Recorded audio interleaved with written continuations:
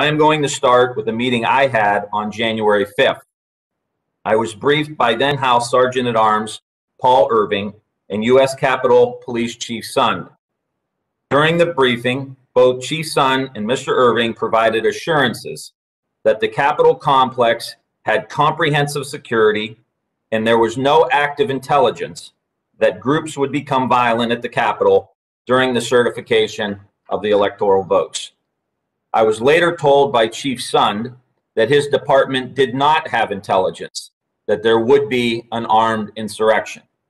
Although we now know that there was in fact an intelligence report from his own department released on the 3rd, which states, quote, "Unlike previous post-election protests, the targets of the pro-Trump supporters are not necessarily the counter-protesters as they were previously, but rather Congress itself is the target on the 6th.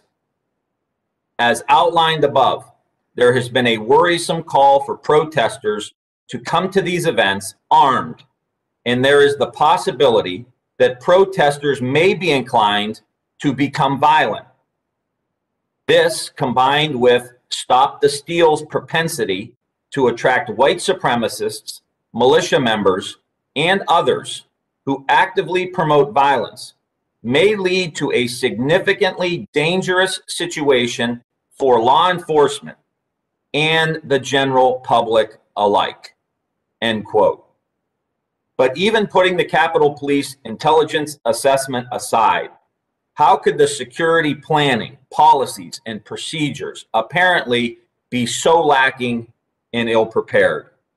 This event was widely promoted on social media weeks in advance, and your own report specifically shows the department was monitoring these posts. There were numerous groups with a history of violence known to be planning to attend, and these groups were actively discussing their plans on social media. I, for one, am at a loss to understand how your intelligence report, and then later as the mob walked 16 blocks, growing in size and aggressive demeanor, failed to impact the Capitol Police Force security posture. I also would like the panel to address the failures regarding command and control and communication. I have spoken to many officers who felt that on that day of the attack, they were left alone and unsure how to respond. How did command and control break down so quickly? What needs to be changed?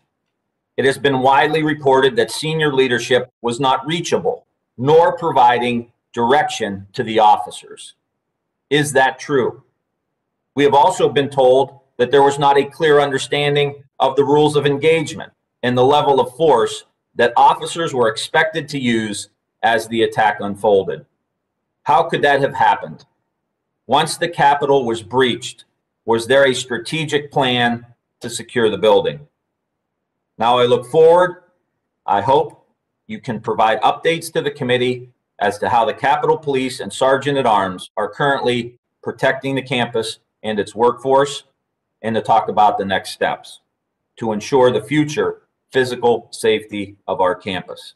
We need to know what you think are the major institutional and cultural reforms and/or overhauls needed to maintain as safe and as open a campus as possible, so that the visitors from across the country and around the world can witness representative democracy in action.